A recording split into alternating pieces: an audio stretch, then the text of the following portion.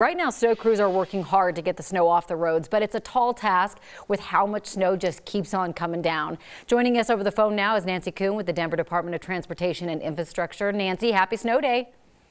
Good morning. Happy snow day. So the snow's been falling for a while now. How are crews doing so far in keeping up with all of it?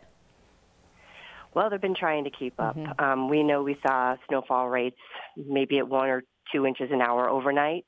So that's going to require multiple passes by the plows, our big plows, to keep the main streets passable.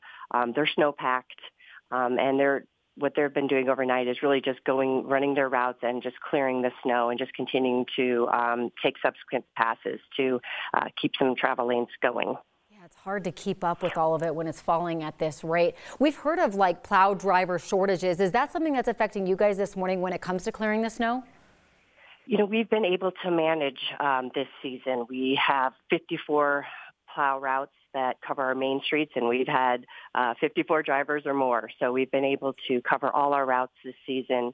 I wanted to add, we do have our residential plows out this morning, and they're taking a single shift today so far from 3 a.m. to 3 p.m., and they'll be hitting each side street once over that 12-hour shift, and just clearing a path to the main street. So I wanted to mention that, as I know the residents do appreciate the residential plows when they go out. Absolutely. I was going to say that, and today is definitely Thank a Plow Driver Day for sure, because they have been out overnight. I saw so many on my drive in this morning. So what's the plan for Denver's cleanup as the day goes on? I believe what we'll continue to do is, as long as the snows keep coming down, we're going to just continue clearing the snow, trying to widen those travel paths. When the temperatures are this cold, our de-icer is not going to be very effective. Also, we didn't lay a lot of that down overnight, because then the snow just falls on top of it, and then we're pushing it away. So we don't want to waste our material. So right now we're doing a lot of clearing of snow.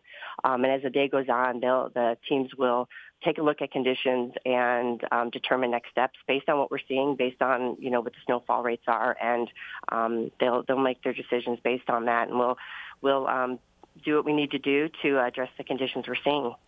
Well, Nancy, please send our gratitude to all the plow drivers that have been out there overnight working so hard to make the roads as easy as they can for us, because I know that's a tall task today. Nancy, really appreciate you giving us a call this morning. Thank you.